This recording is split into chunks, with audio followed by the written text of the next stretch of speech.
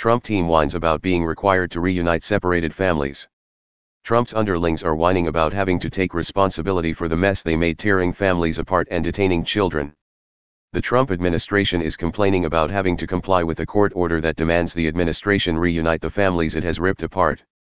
Health and Human Services, HHS, Secretary Alex Azar told reporters that the court order requiring families to be reunified is extreme and arbitrary. The order said the administration has to reunite children who have been separated from their parents within 30 days, or 14 days if the children are under 5. Despite his whining, Azar did say that the administration will comply with the court's deadline. But the government has a lot of work to do in order to clean up its own mess. According to new data from HHS, nearly 3,000 children have been separated from their parents.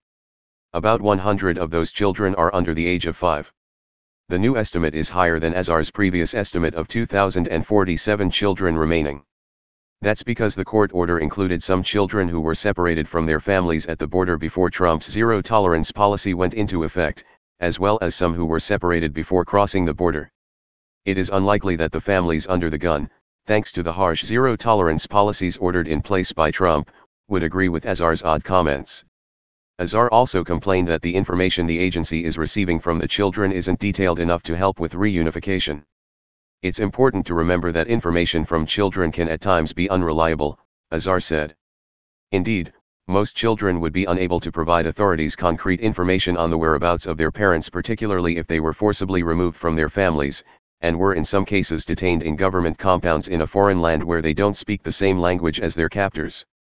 Children dealing with unnecessary emotional trauma can hardly be expected to provide reliable information to law enforcement. That's why law enforcement has to work hard to do its job.